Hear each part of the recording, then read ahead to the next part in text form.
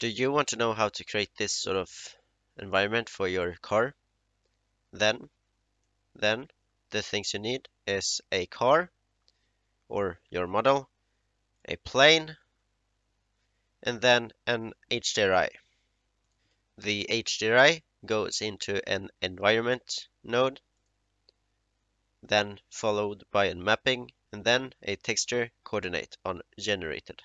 And then we want to have the plane only capture the shadows of the car, so we make it a shadow catcher.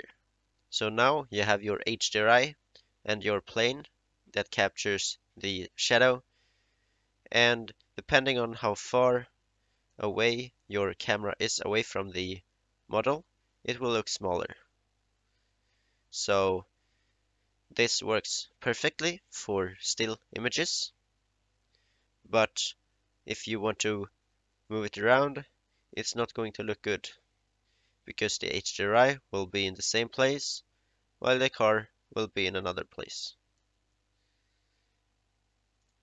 What you could do is move the object in the scene like this, and it looks like the object is moving on the HDRI. And that's it. That's how you create this sort of environment in Blender. If you like this video, give it a like, and if you want to see more of these videos, don't forget to subscribe. And I will see you in the next video.